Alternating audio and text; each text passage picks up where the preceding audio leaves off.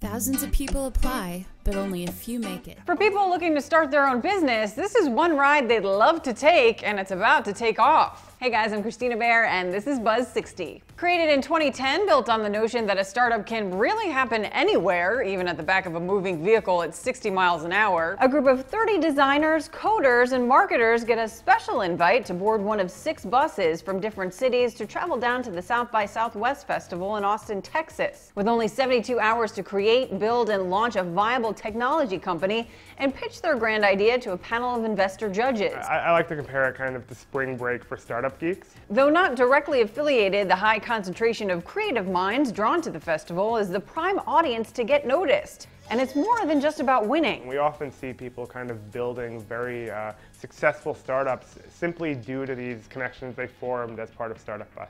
Because there's no bonding experience like spending 3 days with people you don't know without any sleep. Buzz 60. Now you know. Pass it on.